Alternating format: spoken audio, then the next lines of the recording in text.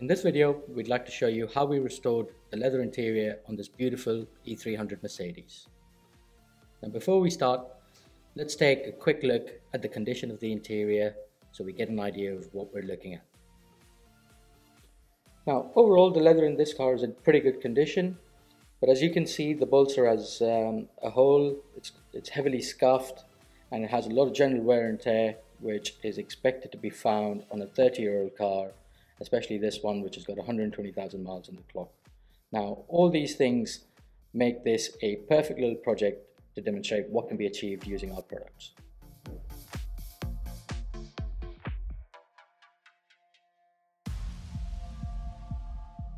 So let me run you through the various steps we followed to fix these seats. Step 1 was the prep process. Step 2, we mixed the paint and filled the cracks. Step 3 was the finishing stage where we applied the primer, paint and clear coat.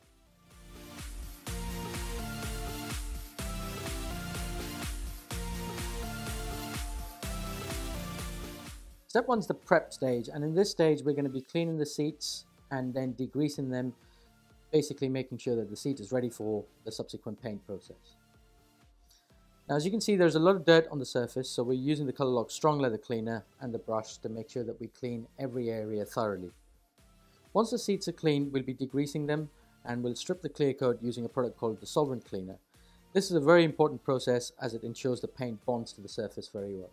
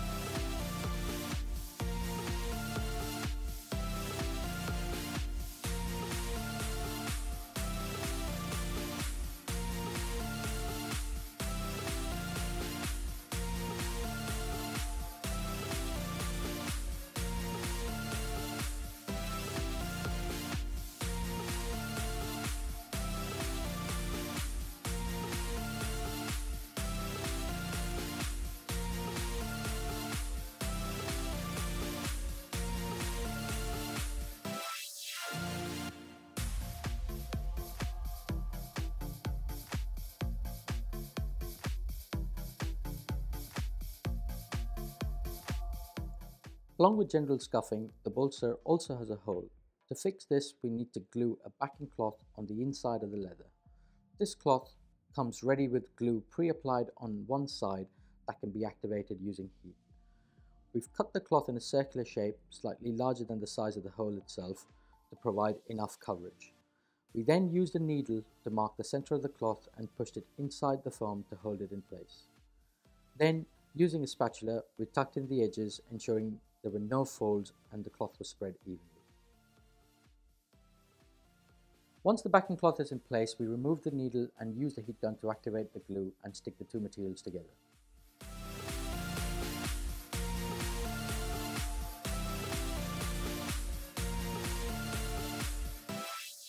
The next step in the repair process was to fix the area around the hole and the armrest, which appeared very weak. We used Colourlock Neutral Binder to stabilize the leather. This product is applied with a sponge using a dabbing motion and dried with very low heat. We applied multiple layers until the surface felt smooth and stable.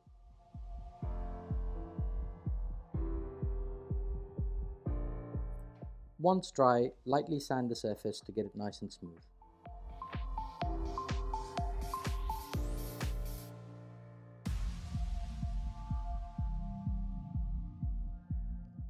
Mixing the paint and getting a very close match is key to an excellent repair. Here we're mixing our base colors to get an exact match.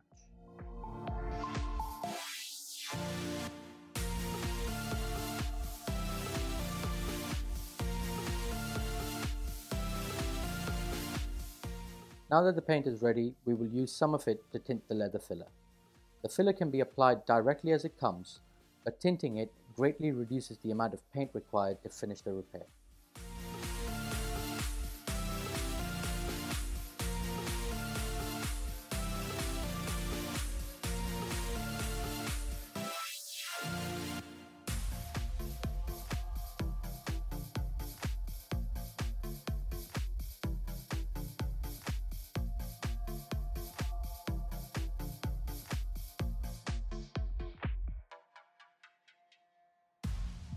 We covered the hole and cracks with the filler and a spatula and made sure the filler was applied only where required, as excessive filling can cover the grain structure on leather. The filler can take 20 to 30 minutes to dry naturally and also shrinks as it dries. So once it was dry, we topped it up in certain areas.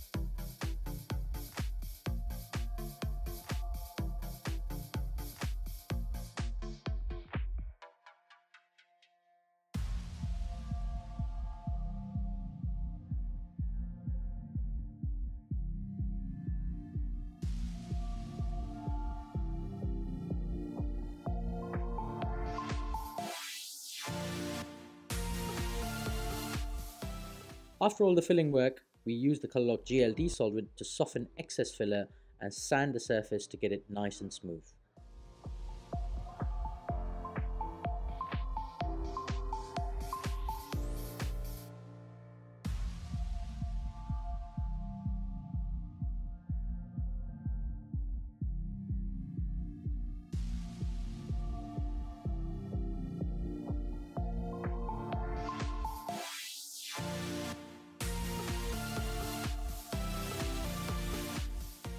Before moving on to the colouring process, we wiped down the entire seat with Colour-Lock cleaning spirit to remove all dust particles from the surface.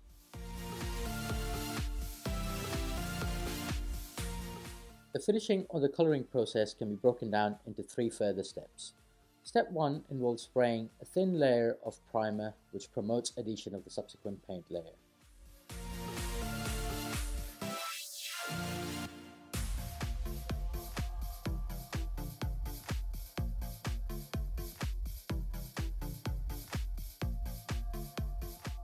In step 2, we sprayed multiple thin layers of the paint that we'd mixed up before and dried each layer using a heat gun. You can also use a hairdryer. Here is where we can start seeing the transformation and what the final result is going to look like.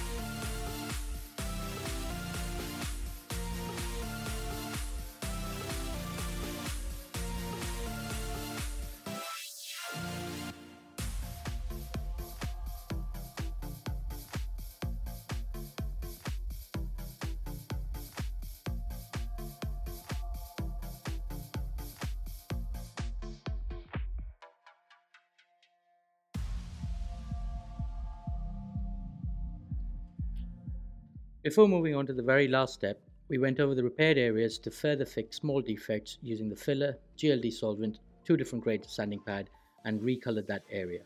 We also felt the surface by going over with our hand to make sure there were no rough areas.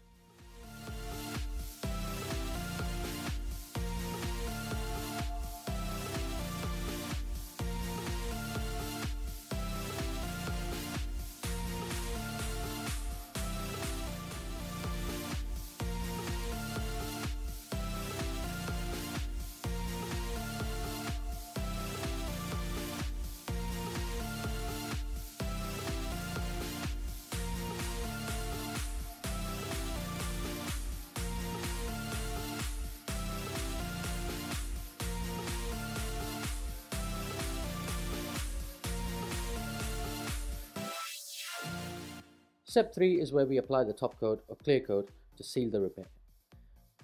Mix the matte and gloss clear coats to achieve the desired level of shine on the surface. We also added a hardener to the mixture to make it more durable. Here we sprayed 2 layers and dried with a heat gun.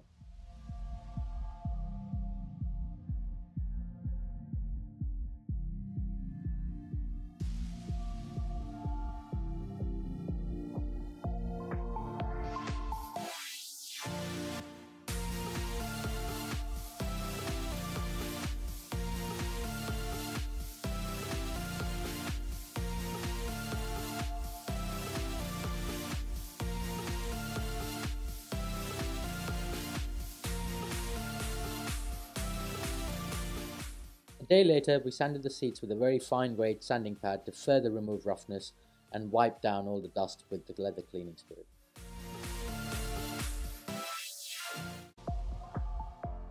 There you have it, guys. I'll leave you with some before and after shots. I hope you like the result.